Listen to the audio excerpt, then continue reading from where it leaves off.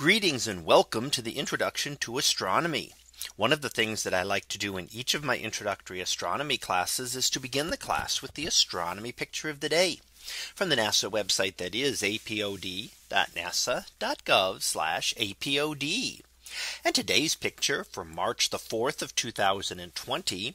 Well, it is titled The Slow Dance of Galaxies, NGC 5394 and 5395. So what do we see here? Well, this is an image that shows two galaxies, and they are both spiral galaxies, as we can see from their spiral structure that is associated with them.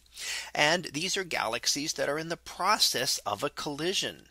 Now, galaxy collisions take a long time. So it's not an instantaneous thing that happens quickly. When we think about the sizes of these things, that they can be 100,000 light years across, that it takes a long time for them to move around each other. So galaxy collisions can take hundreds of millions of years to actually finally occur and to finish.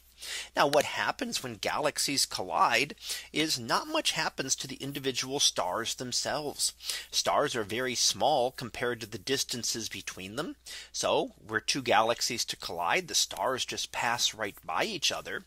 However, other things do actually collide, and that would be the gas clouds that are associated with them.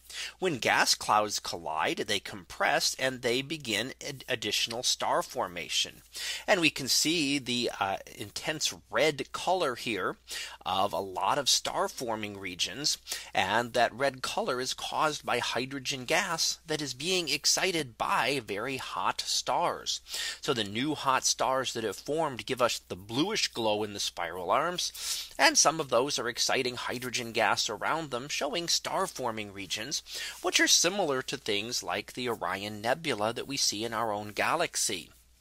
Now here we see all of that. But we also note that in a galaxy collision, the amount of star formation is enhanced. So there are far more stars forming here than we would see in galaxies that are not interacting. And that is because of those gas clouds that are being collided together and compressed, and that the star formation rate in both galaxies will be enhanced during this collision. Now, over time, the galaxies will settle down and begin to look like ordinary galaxies again. So once the collision is over, if you could come back in a billion years or so, you would see either the galaxies separate and pretty much back to normal, or perhaps they have combined together, colliding together and forming one much larger galaxy. But again, it will look just like an ordinary galaxy again. So waiting enough time, they will actually look like normal galaxies.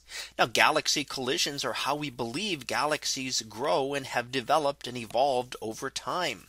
That galaxies early on in the history of the universe were much smaller than the galaxies we see today, and that over time they have collided together and built themselves up into the very large spiral galaxies and elliptical galaxies that we see today. Now, around the rest of the image, we can see a number of other stars and galaxies. Some of those stars are foreground stars within our own Milky Way. But many of the objects that you see here are actually more distant galaxies. And many of those galaxies could be colliding as well, although it is quite not easy to tell just by looking at galaxies, especially the distant ones here, to tell whether they are actually interacting with each other, or if they just happen to be in the same direction in the sky, but at widely differing distances. So that was our picture of the day for March the 4th of 2020. It was titled The Slow Dance of Galaxies, NGC 5394 and 5395. We'll be back again tomorrow for the next picture. So until then, have a great day, everyone, and I will see you in class.